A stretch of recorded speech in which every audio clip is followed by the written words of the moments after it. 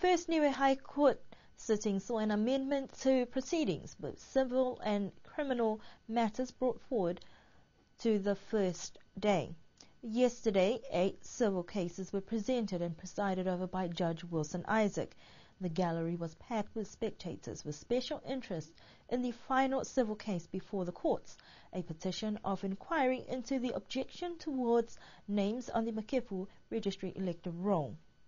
The case took much of the day as a cross-section of witnesses were questioned from both sides. Following lengthy discussions and debates on the merits of the case put forward, the judge reserved his decision to be given at a later date. And today the courts continued with criminal cases presented by the Niue Police Department. 2 high-profile cases were also amongst the cases brought before the courts.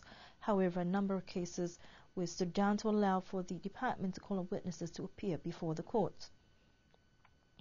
One case involving a public servant facing theft charges has been adjourned, and that will be held tomorrow afternoon.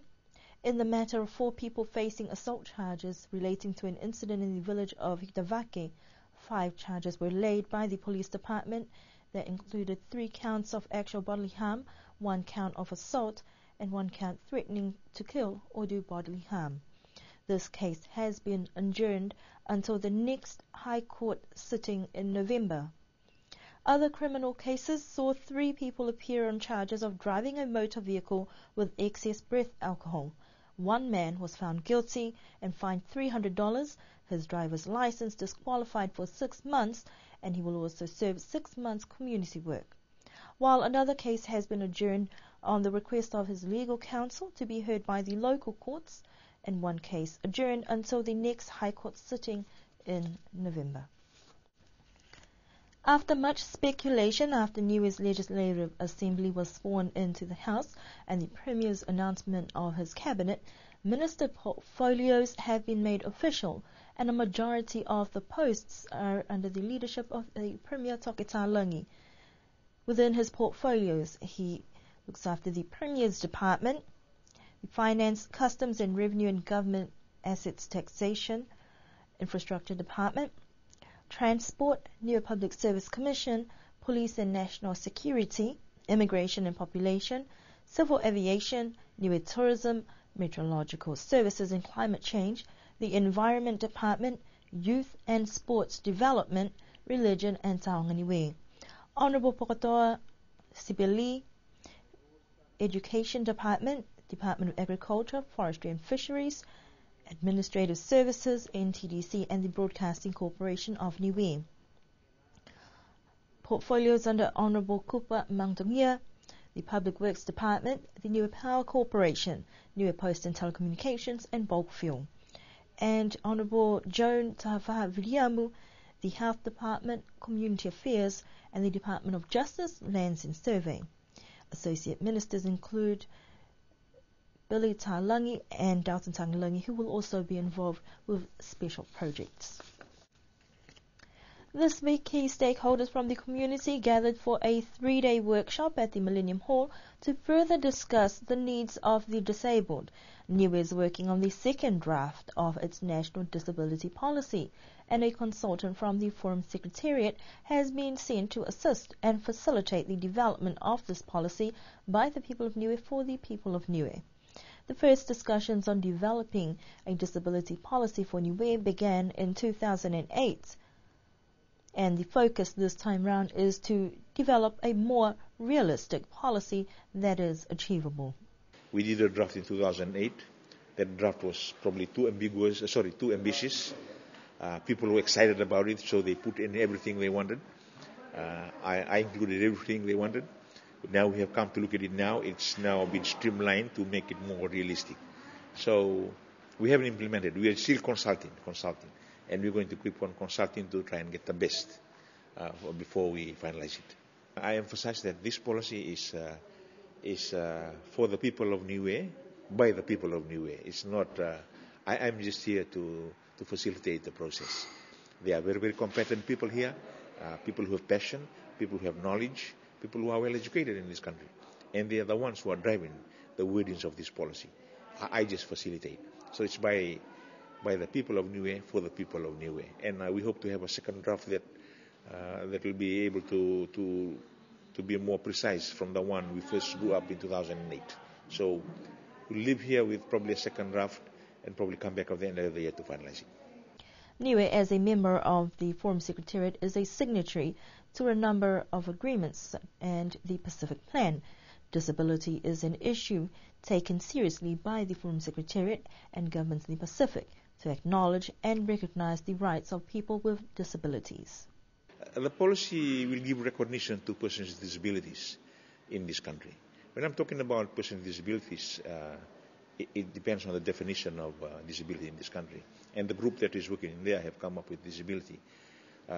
Disability is something that takes into place people who are disadvantaged by barriers, by attitudes of people that are disadvantaged by these things. And anyway, you have people who are physically disabled, those who are mentally disabled, those who have learning disabilities, and then you have people who are suffering from probably non-communicable diseases like diabetes now that leads to blindness, amputation, and all this, and accidents. So all these people with disabilities are covered in this, and this policy gives recognition to the needs of these people for them to live an equal life as anybody else. It really is addressing their human rights to live in this country. I believe with the commitment shown here, the passion shown with the different ministries represented here, the different persons with disabilities represented here, the community, the commitment from the Premier and the Minister, the Secretary to Government, the Director of Community Development. I think if we have a good, realistic, attainable, achievable policy that is streamlined to meet the cultural needs of this country, the people of this country, the number of people in this country, I think we should be able to go a long way with this policy. Community Affairs, as the focal point, believe that this should be a joint effort with involvement from government entities, private sector and non-government organizations working together to ensure that the policy and its objectives are met, ensuring equal opportunities. Discussions and consultations will conclude tomorrow, and the aim is to have a second draft by the end of the workshops. Athletics developments continue with the arrival of a coach development advisor from Athletics New Zealand. Michael Sharapov is here this week to facilitate and assist with the development of coaches on the island. This week's practical training sessions have been held with sessions with the Niue Primary School teachers yesterday and today at Niue High School. We caught up with them during one of their sessions today and spoke to the facilitator about his background and involvement in athletics. I originally come over for a holiday. My grandmother was Niuean, so I was keen to come over and just find some tradition, talk to maybe some family members, that kind of thing. And just through work, I got an email from Tane Rose, and she said, would you like to do some athletics coaching? So it was like, okay, here for a holiday, I might as well do something. So just over yesterday, we went to the primary school and worked with the primary school teachers on just some athletics programs. And today we've got some of the athletics students and some of their teachers, and we just going on the basic technical model for athletics. But what I'm wondering, in my role as Coach Development Manager with Athletics New Zealand, is we're keen to support the development of Niue coaches. So it's good to be here and kind of see what they're working with and what kind of resources they need. So I hope to meet with some other officials in Athletics Niue and just talk about needs and how Athletics New Zealand can help that. So that's kind of everything. So from observation, where do you see Niue in terms of athletics development at the moment? Oh, there's some talented kids here. They have got the stuff. So now it's just, have they got the right coaching? And I think that's the big question. And because most coaches are volunteers, it's hard to get coaches into the sport. But, Niue's had recent results at Oceanias with some medals, and we need to build on that. And that's what I'm wondering from Athletics New Zealand's point of view. Can we help you? Because, you've definitely got the kids there, and can we support the coaches or the parents a little bit more on knowledge? We see schools as being kind of the main thrust of our delivery. In the schools, you've got the kids in school time. All our programs relate back to the curriculum, so they can teach it in the school time against the curriculum, so there are outcomes there. And we see athletics as being kind of a health and well-being sports that, if they can learn to run and jump and throw, that can go into other sports like rugby, netball, football, cricket, that kind of thing. So, we see the overall package, and we see the primary school and the secondary school delivery structure is very important to us. If we can get in there, I think it's called Kapamana, Tamamana, the schools program. If we can help support those programs and then get into the curriculum in the school time, it just makes the program more benefit. And then if those targeted coaches can help support that program, I think we've got a sustainable program long term. Michael says that discussions with the Niue Athletic Association and key people on the island, with a scheduled meeting with the Premier to identify ways that Athletics New Zealand can support or offer to work strategically with some of the key decision makers on the island to find a way forward for athletics here on the island. But on a more personal note, Michael also acknowledges his Niuean links and roots, where he feels that this is also an opportunity to get in touch with the culture and find family, which has been enjoyable.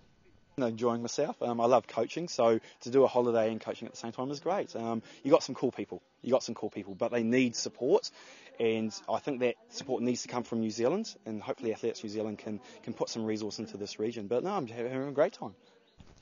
An open training session will be held for all sports codes tomorrow afternoon, and we'll look at fitness programs for different sports and also a presentation on nutrition from local facilitators.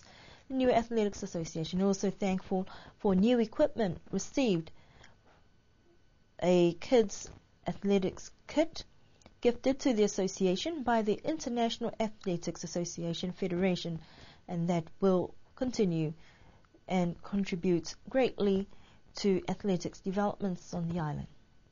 Those are our news stories that we have for you this evening. We do hope that you'll be able to join us again for our next news bulletin on Thursday.